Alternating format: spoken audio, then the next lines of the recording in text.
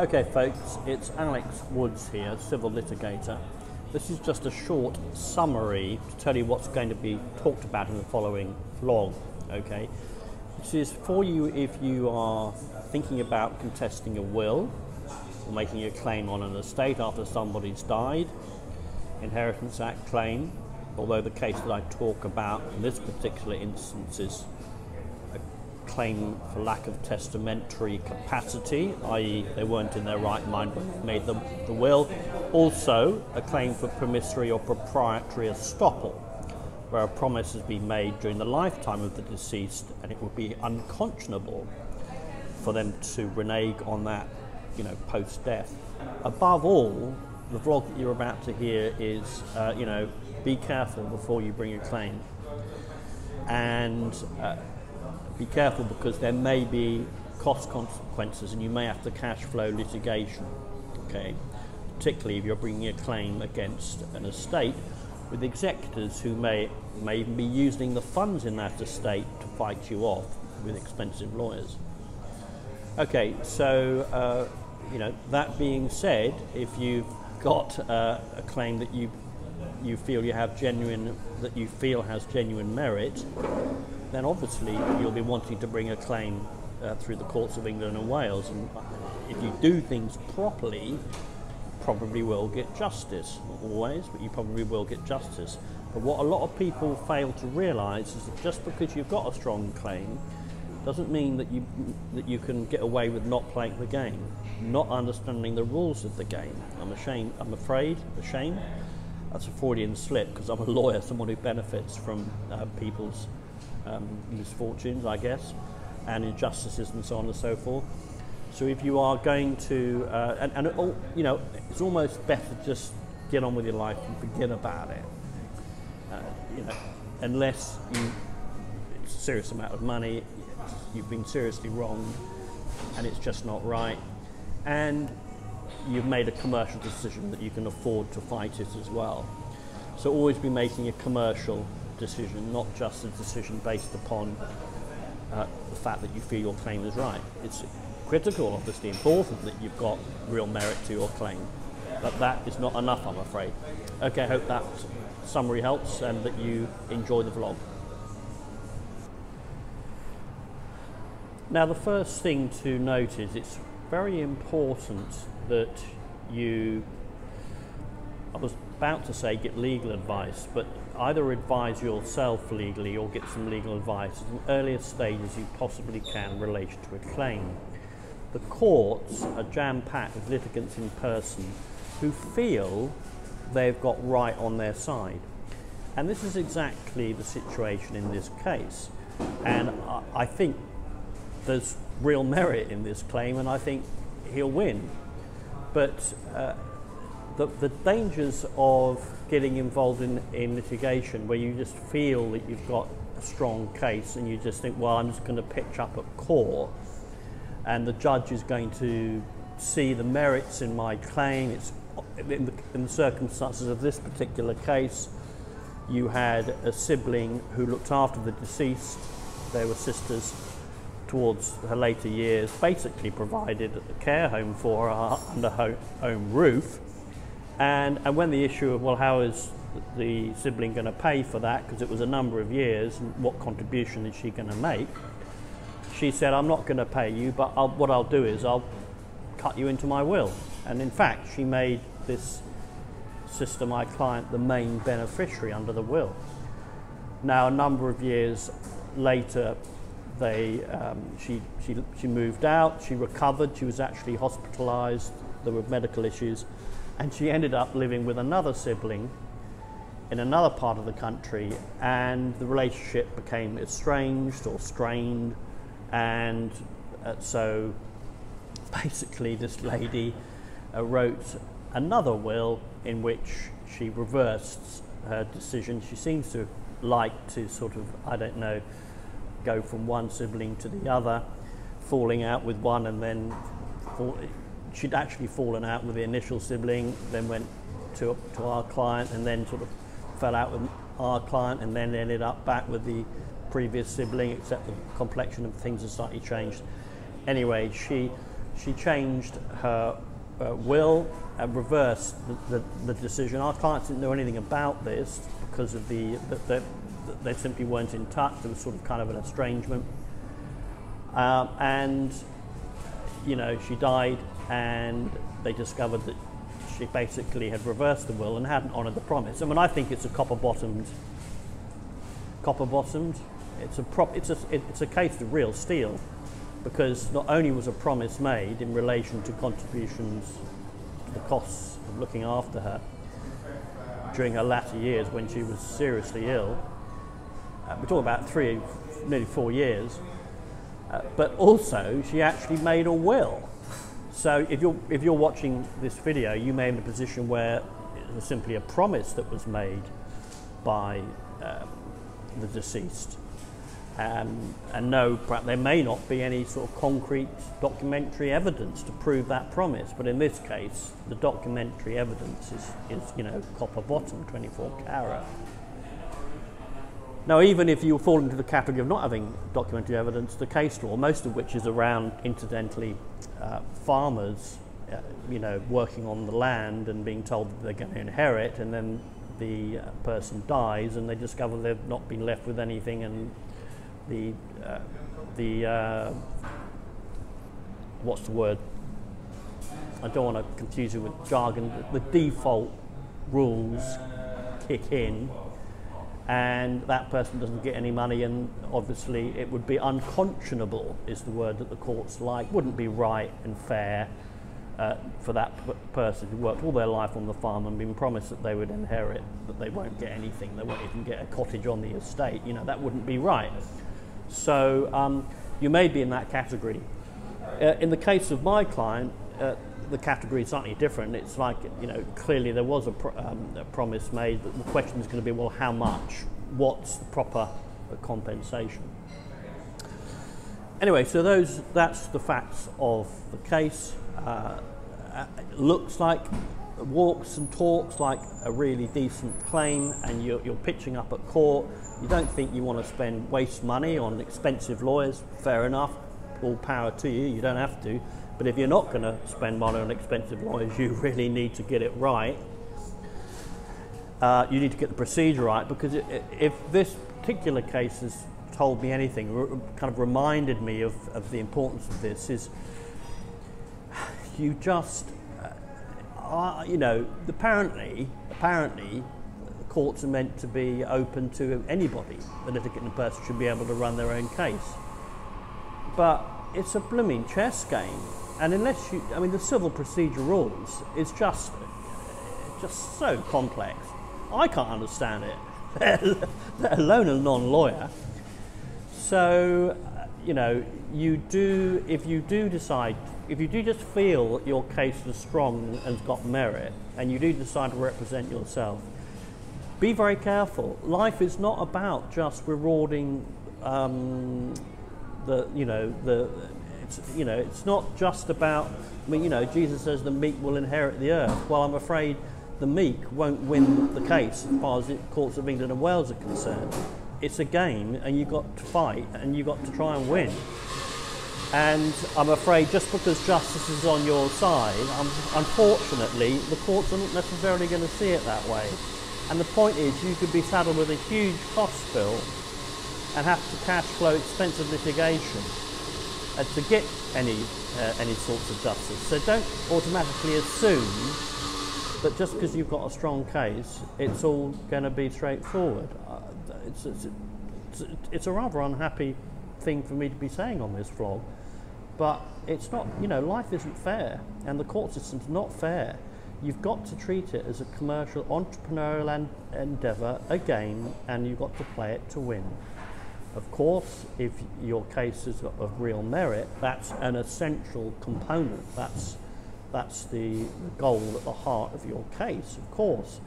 But, you know, if you like, it's got to be framed like any jewel has. It's got to be fashioned, you know, into a proper case. It's not just enough to have the gold. All right. So warning number one, if you're going to run it on your own, you've got to think about the gateways through which you're going to run your case. Now, in this case, these are the sort of the heads of claim, the doorways to justice. In this case, there's a head of claim for promissory estoppel. There's a head of claim for potentially undue influence. There's a head of claim for lack of testamentary capacity. And the point is, if you bring your claim and you find yourself in court, and if it's an estate, there'll be executors, and they'll probably be instructing lawyers quite an early stage to try and kick you into touch. And the costs will be being racked up. And they will be absolutely quick as lightning on any weaknesses in your case. If you are bringing your claim, you've got to be clear what doorway you're going through. If you try and go through all the doorways all at once and you put this on your court papers and you get in front of a judge, of course the court will help litigants in person hold their hands and expect their opponent's solicitors to help as well, make things crystal clear. But nevertheless, at the end of the day, if you bring, all four heads of claim and it's not clear that you're strong on all four heads, there could be cost consequences because your opponent could apply to strike out one of those heads of claim. Let's say they don't, there's not strong evidence for undue influence. You could be on the wrong end of a strikeout application, which could be made at a very early stage of proceedings before your aeroplane has even got off the ground. It's being fired at by your opponent's solicitors. And they could be having a hearing listed at court, an hour, 2 hours, in which basically they are burning money. And you're talking about a barrister, a solicitor, court fee. You could be talking about a £5 bill. And if you lose that strikeout application, you have got to pick up that tab. You've probably got to pay that within a prescribed period of time. So, whoa, you thought you had this meritorious claim, but if you haven't brought it correctly, if you haven't read the chess book, the CPR, or if you haven't found some, what's the word, I'm thinking of the word Babel fish, because I used to love that program, The Hitchhiker's Guide to the Galaxy. Remember they did it on BBC all those years ago. I'm showing my age. And I think it was a Babel fish that helped you understand another language. You've got to have someone to help you understand that language. It doesn't have to be a lawyer. I mean, you may be an intelligent person and you may have done a legal degree and you may be able to look at the relevant provisions of the civil procedure rules and work out the rules of the chess game. But my point is, you've got to have some grasp of the rules of the chess game here. So that's the first danger. Be careful what head of claim you're bringing, and and make sure that you're focused in that regard. And that's quite difficult for non-lawyers to get their heads around because, as I say, in the case of contested wills, in the case of many different areas of law, there's a danger of there being a whole variety of different gateways to justice, and you need to think carefully or take advice on what is the right one. Okay, I've said enough on that point. So the other thing to be careful of is court orders and court deadlines.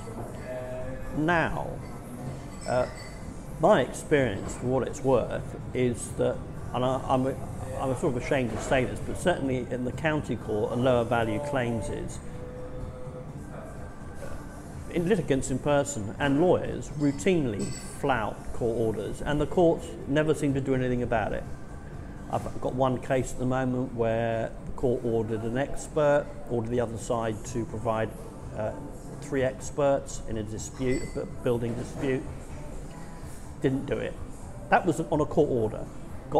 I got it back to court. The court said, no, well, this hearing would have been necessary anyway because there are some preparation, case management matters that needed to be addressed.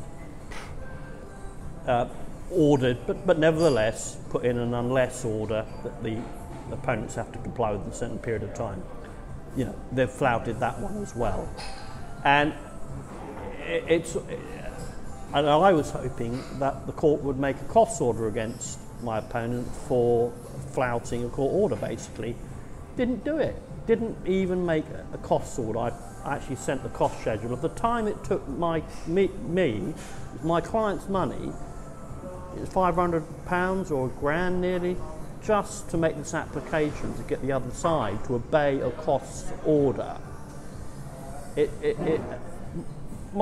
the court fee, £255, my client had to cash flow all of this just in order to try and get the court to slap the wrist of my opponent by making a costs order against him. Didn't do it. Different judge from the first hearing, different issues, you know, absolutely disgraceful. And you can't blame the courts or the judges. They're extremely busy, understaffed, underfunded.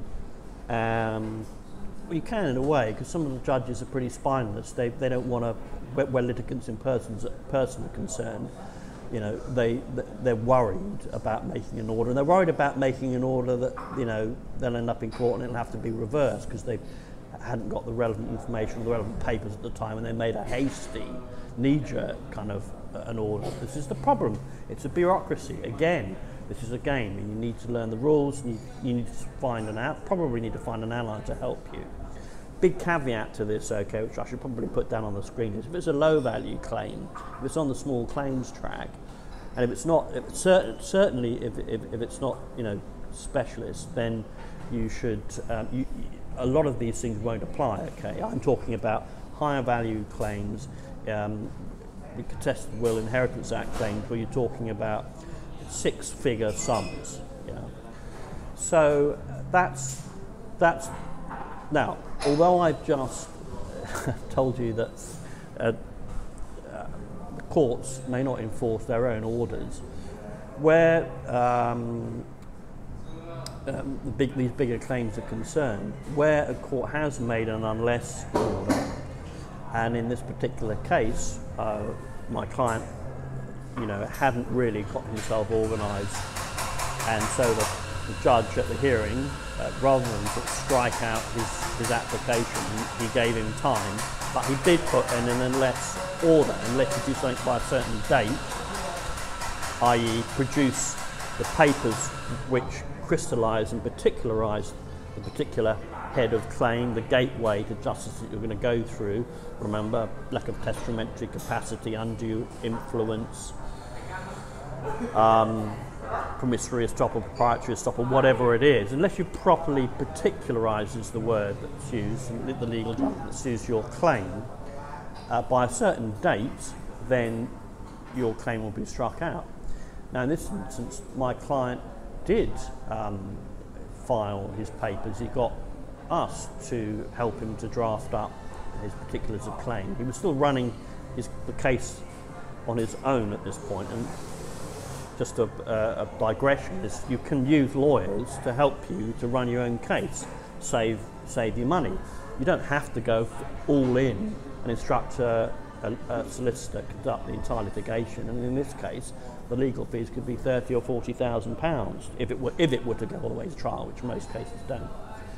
So you know, that is an option to consider if you are in this situation. So, and he did file on the particular date, but he filed just shy of a 4 o'clock deadline. The point is not the rights and wrongs of this particular case. It's not my place to go into details of this case in this vlog. The point is that the opponent has acted extremely aggressively in applying to have his entire case struck out.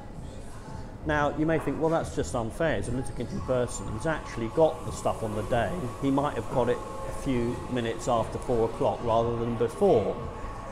Now, the point is, although that is unfair, and although I'm sure the court will not strike out my client's claim, the problem is, and this is really important for you to digest, is the problem is one of costs and cash flowing litigation.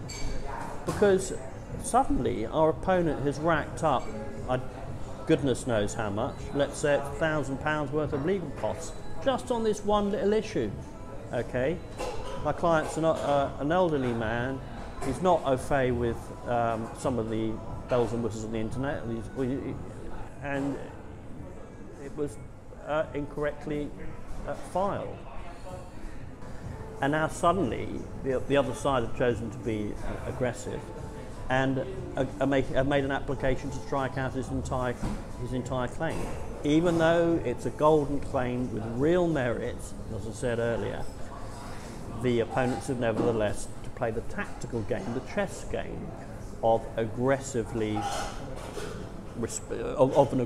response. It's a calculated risk because they could end up getting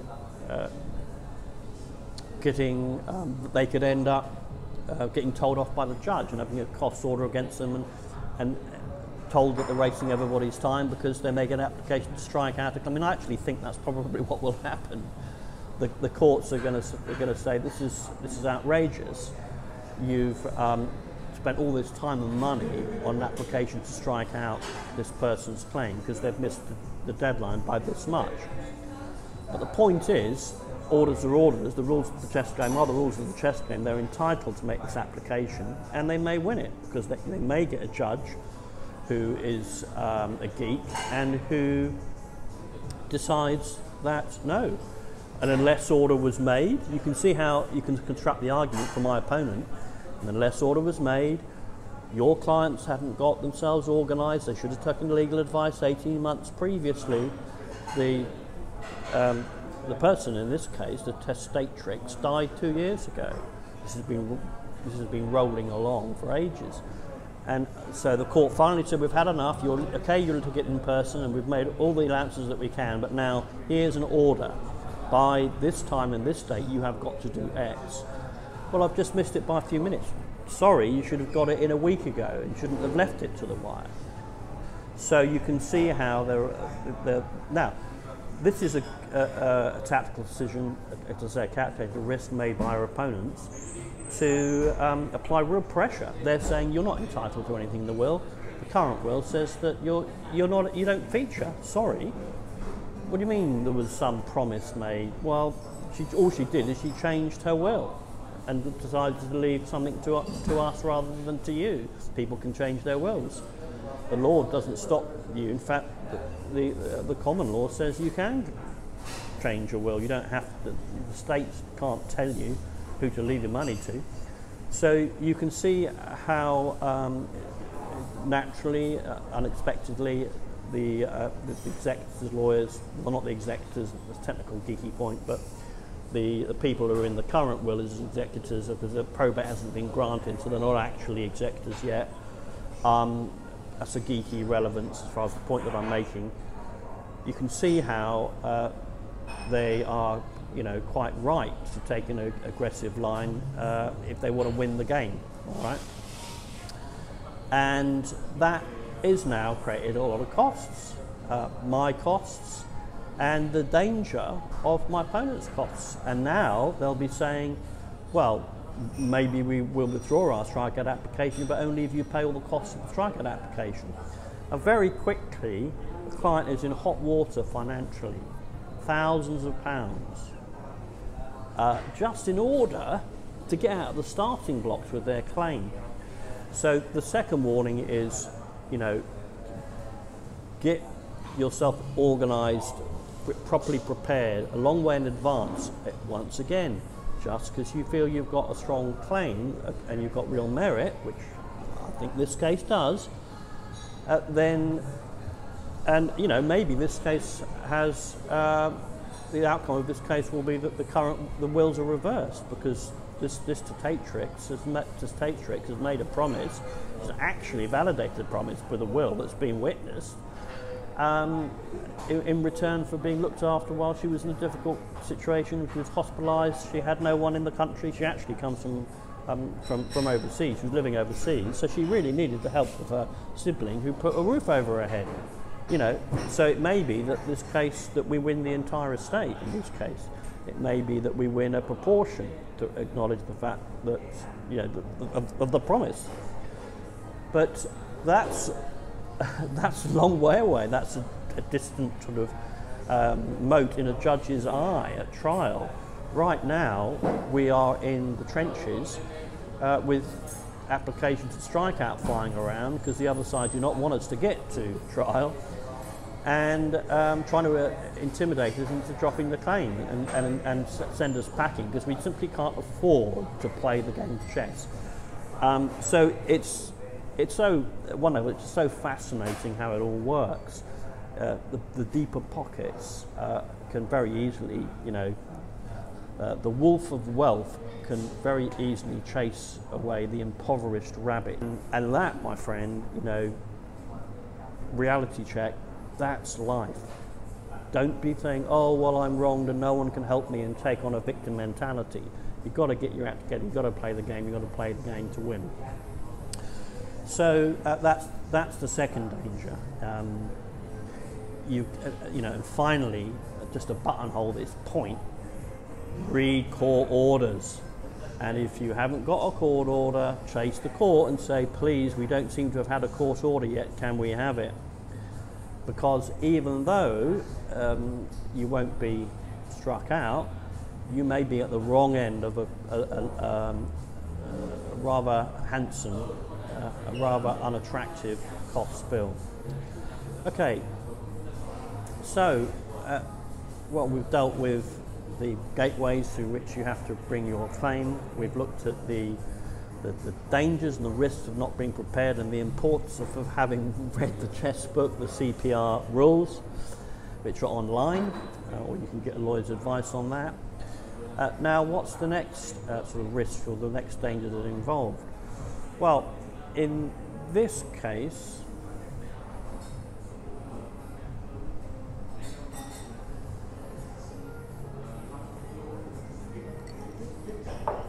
the third and final thing I want to say in this vlog is related to the second point, which is that the different courts are different ways of working, and you need to know the system and the machinery as far as England and Wales is concerned, the court system. So why do I say this? Because you have to make sure that documents are getting to the court, and you need to know how to properly file things at court, and you want to get the court sort of on your side, so to speak. You want to know whether you can phone the court. All of this sort of thing is really important going forward. And you also obviously want to know in which court to bring your claim. Now, where wills are concerned, where Inheritance Act claims are concerned, it's a more sophisticated system than just, suing someone for breaching a contract to replace your French windows. It's or even a car accident. It's a sophisticated area. It's the Court of Chancery. It's quite specialist. But the actually barrister chambers that specialise in this area and nowhere else. And it will, be issued and so on and so forth in certain courts, and there'll be certain criteria that if your claim is £100,000 or more, this procedure must be followed, and it must be issued in this particular court. All of this is in the chess book, the CPR. But in the case of wills and chancery, it might take some digging around. So the point is, be aware of and find out, educate yourself about the particular courts, not just about the law, not just generally about the importance of compliance with court orders and strikeout applications and the dangers thereof, but also the law as regards where to bring your case. In the case of chancery claim, wills chancery matter, it will probably be first brought in a district registry, but it might then be transferred to a county court like a regular trial. And here's an interesting thing: you probably want a county court which has a district registry affiliated to it. Not all do, so that you can be sure that the judges know their stuff about chancery law. And in fact, in this particular case, the judge had to leave the courtroom to go and ask during the last hearing, to go and ask another judge for their advice, and then they came back and they said to the other side, well, it seems to me as these litigants in person have a claim of promissory estoppel.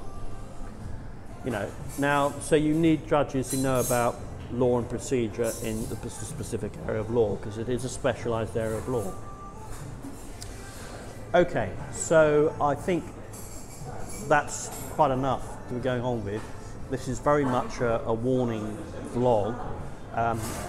You know, I'm quietly confident in this particular case we'll have a favourable result, although there's a danger the client may lose some of their money to the lawyers, unnecessarily lose some of the money that they're going to get to the lawyers, and significantly they've got to cash flow that because a piece of litigation, 6 months, a year, 2 years, yeah.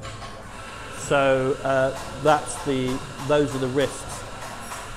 So there's the warning vlog. To summarise, make sure you've correctly pleaded your case. You've found out whether by looking at the chessbook, taking legal advice, or doing your own work, which head of claim you're running your case through, and your papers are properly organised along that particular route. Secondly, be careful about preparation in terms of court orders, and just because you're a litigant in person, don't automatically assume that the court's going to hold your hand all the way through, and there could be serious consequences of you not complying with court orders. And thirdly, it's not just specialised law, it's also specialised court procedures, so you need to make sure that you've brought your claim in the right court. I will have to go into, there's not enough time in this vlog to go into the details of all of that.